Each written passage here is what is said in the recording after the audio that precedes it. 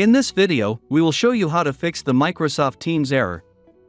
You can't sign in here with a work or school account. Use your personal Microsoft account instead. First, verify you have installed Teams for work or school. There are two types of Teams versions. If you are using Teams for home or small business. When opening Teams, you can see the download link for Teams for work or school. Click Get Microsoft Teams for work or school. It will open the Microsoft Teams download page. Please see video description if you need the direct download link. Click Download for desktop. Click Download Teams for work or school. Open the downloaded file and wait to finish the installation.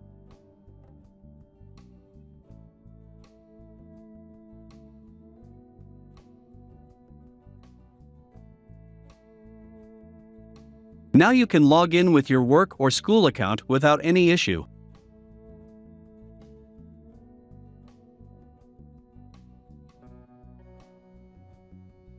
Hope this video helps you. For more videos, please like, share, and subscribe to our channel.